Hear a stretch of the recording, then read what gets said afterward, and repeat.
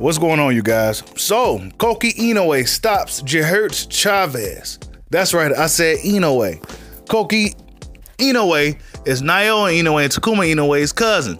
He's the same age as Naoya. I think Naoya, how old is Naoya? 26? So he might be a little older. He's 27 years old, 15-0 with 12 knockouts. He's still considered a prospect, and he's fighting in the super lightweight division, aka the junior welterweight division, whatever you want to call it. So in that weight class, we got guys like Regis Prograis, Josh Taylor, Jose Ramirez, 140 pounds. So he's definitely the bigger relative. But yeah, I didn't know they was really a fighting family like that. I mean, first I heard about Naoya, and then out of nowhere, I found out that he has a brother that boxed in the same weight class Takuma Inoue.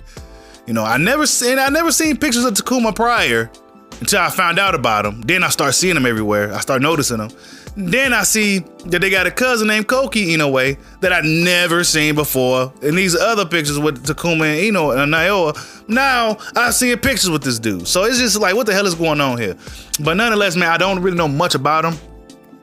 He don't even have a picture on his box rec. He's still an upcoming guy. He just won his first minor world title or whatever, minor title. Against a guy that was like 9-4 with, what's his record? 9-4-2 with 7 knockouts. Jheritz Chavez from the Philippines. Seems like it's been a lot of Japanese and Filipino rivalry going on. Is that like a little rivalry you guys got going on over there? Just let me know in the comment section. Because I've been noticing there's been a lot of Japanese and Filipino boxers trying to mix it up and mixing it up lately.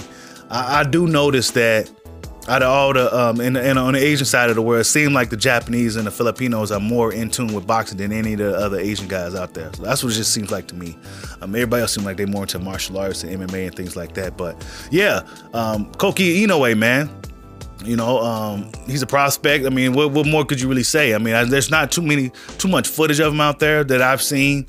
Only thing I really know about the dude is that he seems to look up to his cousin Naoya, and he likes hedgehogs. He likes hedgehogs. When I looked this way, he got a whole bunch of pictures of hedgehogs, and he seemed like one of those dudes. What's the word? I don't know if this is the proper term, but he's like an otaku guy. I think that's like I forgot exactly what that means, man. But I think he's like some type of anime dude. You know, I think he like manga and like hedgehogs and shit. That's the only thing I got from him. But he definitely is the bigger guy. He likes to box. I think he's a southpaw as well.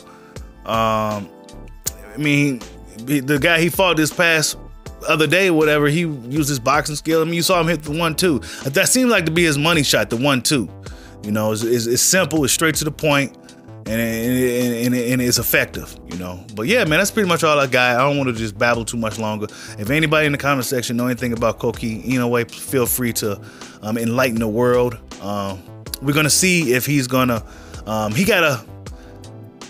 with Naoya Inoue having so much momentum and so much buzz as far as the Asian boxing, it's going to be hard to kind of live up to that.